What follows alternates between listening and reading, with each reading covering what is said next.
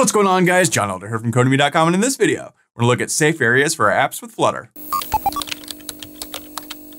Alright guys, like I said, in this video, we're gonna look at safe areas. But before we get started, if you like this video and want to see more like it, be sure to smash the like button below, subscribe to the channel, give me a thumbs up for the YouTube algorithm, and check out Codemy.com, where I have dozens of courses with thousands of videos that teach you to code.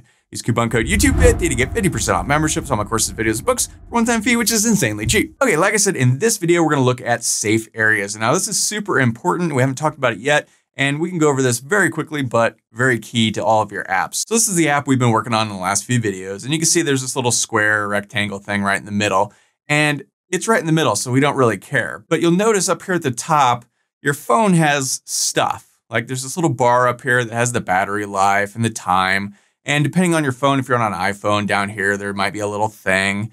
And we need to make sure that everything in our app is in a safe area, so it's not up in this little bar thing. And let me show you what I mean. Let's head back over to our code. I'm using Visual Studio Code. And as always, you can find a link to the code in the pinned comment section below, as well as a link to the playlist with all the other videos in this series, so check that out if you haven't so far. So we could see some margins set. So let me just comment out this margin and save this. And you can see, all right, now we're up at the top, but we've got this app bar. Let's get rid of that as well. So let's see, here is the app bar.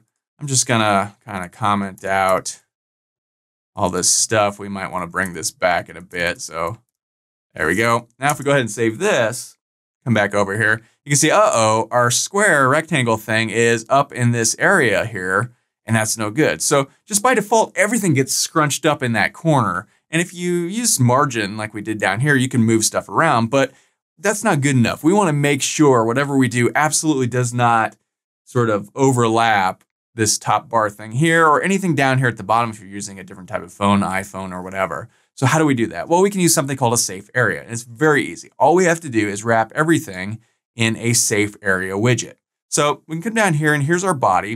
And here's this container we looked at in the last video. If I double click this and highlight this, and then come over here to this little guy here and click on it, we could say wrap with widget. And this will just automatically add everything that we've got in our container into a new widget. And you can see here it says widget. So we just need to change the name of this to whatever widget we want. And in this case, we want a safe area. Now notice capital S and capital A. So that is it. If we go ahead and save this, head back over here, boom, you see now our little square is no longer in this top bar thing here. It's in a safe area. And that's what the safe area means. It means area not sort of in the way of system defaults. So the top bar thing, the bottom bar thing, if there's a bottom bar, if you're using an iPhone, there might be some little things down here or whatever, iPad, whatever it has, you know, whatever you've got, it'll make sure it's in a safe area. And that's all there is to it. So super easy, almost doesn't need its own video, but I kind of need to tell you about it because, you know, you need to know this. So, and it's Friday anyway, right? Easy video this Friday. So that's all there is to it, safe area. So that's all for this video. If you liked it, be sure to smash the like button below, subscribe to the channel, give me a thumbs up for the YouTube algorithm, and check out Codemy.com where you can use coupon code YouTube50 to get 50% off membership. So that's access to all my courses, over 50 courses, thousands of videos, and the PDFs of all my best-selling coding books. Join over 150,000 students learning to code just like you. My name is John Elder from Codemy.com, and I'll see you in the next video.